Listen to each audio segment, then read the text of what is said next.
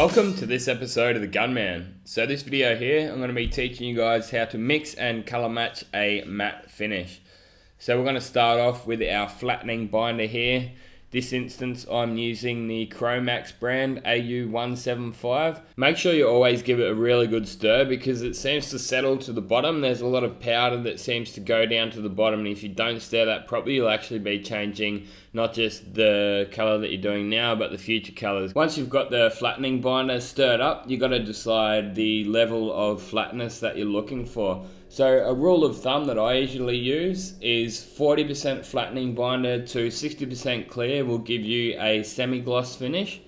60% flattening binder to 40% clear will give you a satin finish, and 75% flattening binder to 25% clear will give you a full matte finish. I also like to mix it up by volume, not by weight. So for instance, if I was to mix up 4 liters of flat clear, I'd be putting 3 liters of flattening binder in to 1 liter of clear, not 3 kilograms to 1 kilogram. Because the flattening binder is heavier and you'll just end up with funny amounts of paint left at the end. But look, it really doesn't matter as long as you get the desired flatness and the finish that you're looking for. It really doesn't matter how you mix it up, as long as you know what you've done to reproduce that. So for this video, I'll just be showing you guys one of the mixes that I've done, and this mixture here was 60%.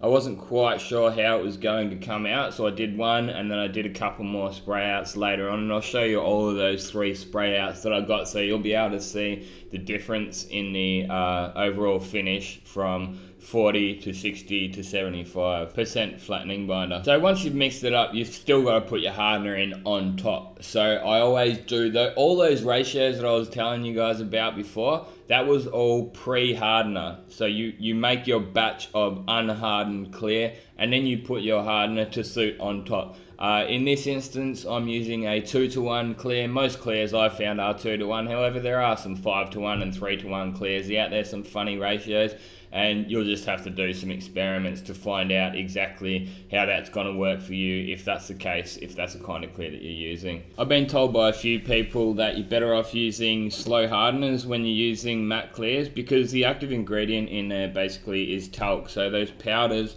they rise to the top, and if you give it that little bit longer to rise to the top, you've got less chance of having the color mottle. So you might think just flat or matte finishes are really easy to paint because it's something that anyone can do just in their garage with some aerosol cans. To make it actually look good, it's actually probably, I would say, more difficult than painting just your normal clears. So they can mottle and you can get wet patches, and as I was saying before, a wet patch will actually be more glossier than another. So when I painted this car here, I made sure that I bolted all the panels up, and that way I wouldn't have any color difference from panel to panel. I would imagine weather would also play a big part in the gloss levels as well. So if it was really warm, I probably would be using the slow hardener. However, it's pretty cold here at the moment, so I decided that standard hardener would be all I needed. Look, there was a few little parts, there's a few little miscellaneous door handles and stuff like that. I used fast hardener on it and they went fine. It's more so if you're doing a big panel, you don't want any uneven patches in, that you'd want to use that slower hardener in. Also very important to make sure you strain it like filters, because I've used some of the Standox stuff before and also the Glazerate stuff, and you can strain it and strain it and strain it, and it always just ends up with these little high spots, these little lumps, and there's nothing you can do about it. So this DuPont one, or the Cromax, sorry, it is actually a good flattening binder. If you're having troubles, maybe just go and give the Cromax stuff a go, AU175. So there you go, there's the 3 different gloss levels.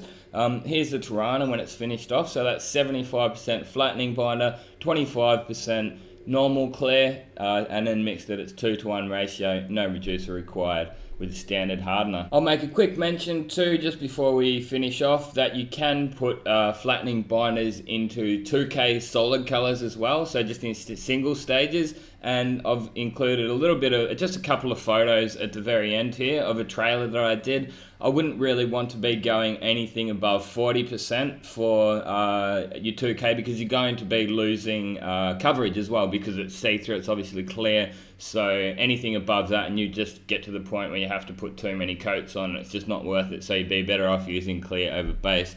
So that's this one here. That's just a bit of Naslon 2K direct gloss, and I put 40% in that, so we've got a bit of a semi-gloss finish. So that one came up quite nice. Hope you guys enjoyed watching this video. Thanks for watching, and this has been another Gunman production.